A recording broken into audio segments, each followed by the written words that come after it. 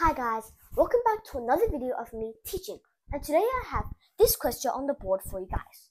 So why don't we get into the question? So this question says that for a positive integer n, prove that this equation, has no rational solution. And we're going to prove this using proof by contradiction. Okay? So how do we contradict to this?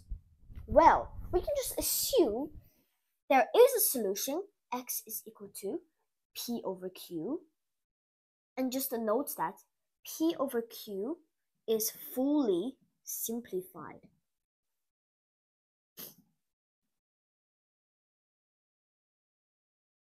Okay, so if x equals to p over q is a solution, then that means that if we just plug it into here, then this must satisfy that this is equal to 0, right? If we plug it in, then we get n cubed minus n plus 1 times p squared over q squared, because we squared this, and then minus n to the fifth minus n plus 1, and then times x, which is this, and the last one has no x, goes to 0. Okay, now we don't like denominators, right? So can we just multiply the left and right by q squared? So then we'll get n cubed minus n plus 1 times this one, q squared and q squared cancel out, so you just have p squared minus this one, n to the fifth minus n plus 1. Q squared and q cancel out one q, but then there's still a q on the numerator, so it will be pq, and minus n to the seventh minus n plus 1 times q squared. And this is still equal to 0, because q squared times 0 is 0. Now what do we do? Well, I'm first going to explain to you how all of these coefficients are actually odd, okay? So let's first look at the first one, n cubed minus n plus 1. Well, I'm going to first factor out an n from the first two, okay? So it'll be n times n squared minus 1 plus 1.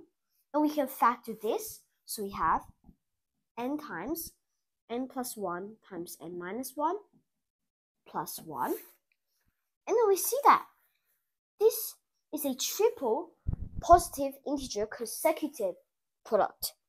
That means that this actually has to be even. And we know that an even number plus 1 has to be odd. So you know that this is actually odd. Okay?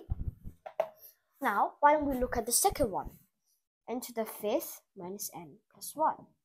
This is equal to, factor out the n from here, so you get n times n to the fourth minus 1 plus 1. Well, how do we factor this? Well, it's pretty easy. Just think of n to the power 4 as n to the power of 2 squared. So then we can factor it as n times n squared plus 1 times n squared minus 1. And of course, don't forget the plus 1. And now we can factorize this into n plus 1 and n minus 1.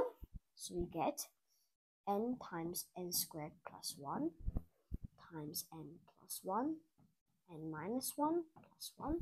And again, we have the triple consecutive. And we know that this is even, right? And we know even times any number has to be even. So then this whole thing is even. Even plus 1 is odd.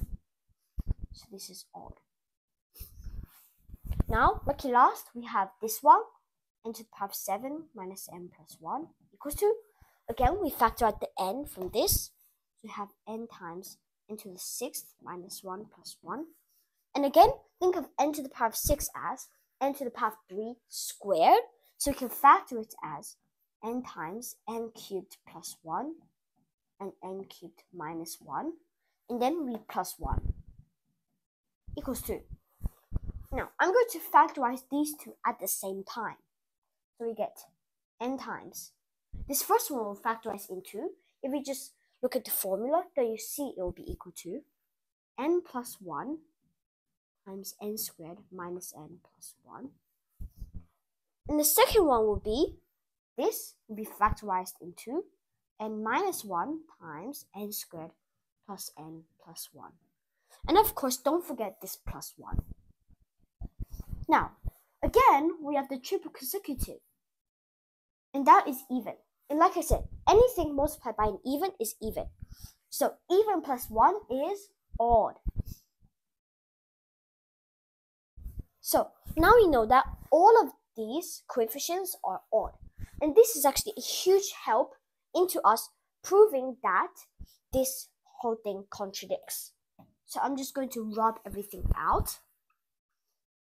So now we're actually going to split this into cases.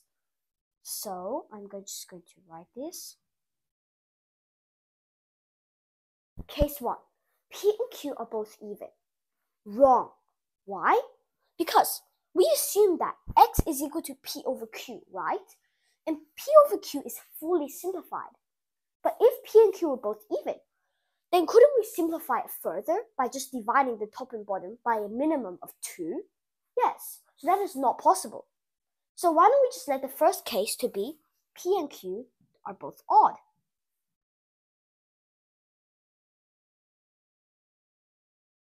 So we see that if P is odd, then P squared is odd, and odd times odd is odd, and Q squared is odd. And we know that every single one of these coefficients is odd. So we know that every single of these three terms is odd. So then we can see that this whole thing will be odd. So we know that the left-hand side is odd, but the right-hand side is 0, and 0 is an even number. So then odd cannot equal to even, so it contradicts. So we have a contradiction. Now, case 2. We have P is even, Q is odd. Does this mean? Okay. So if P is even, then P squared is even, right? And we know this is odd. Odd times even is even. Okay? Now, we see here, P times Q is even times odd. Even times odd is even. Odd times even is even.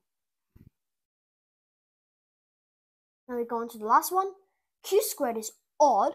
Odd times odd is odd. So we see that the left-hand side altogether is odd. But the right-hand side is uneven. So again, we have a contradiction.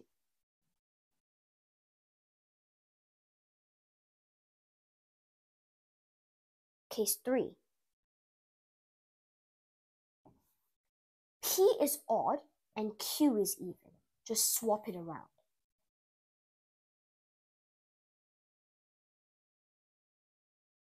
This means that, and we know that case 3 and case 2 are actually the same because P and Q are symmetric.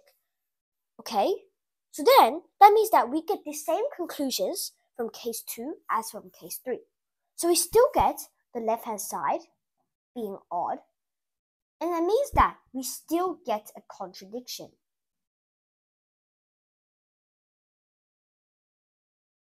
So now, since all three cases have contradicted to our original assumption, then that means that the whole thing has contradicted to our original assumption, which was that this thing does have rational solutions. So we have proved that this has no rational solutions. So, thank you guys so much for watching, and if you enjoy my videos and you want more content like this, please consider liking and subscribing. If you want to master something, teach it.